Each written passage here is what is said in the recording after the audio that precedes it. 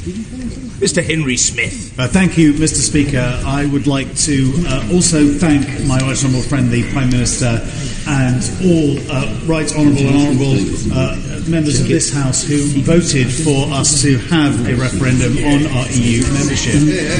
Can the Prime Minister say whether the agreement he has reached alters the Lisbon Treaty at all?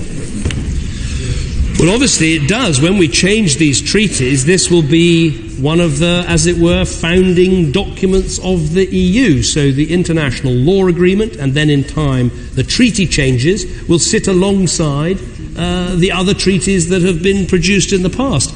Like him, I regret the fact that so many treaties were passed with so little democratic accountability, and I think we're putting that right in two ways. One is things like getting out of ever closer union, a distant dream for many of us who used to argue for this but never got it, and also the democratic accountability of holding the referendum.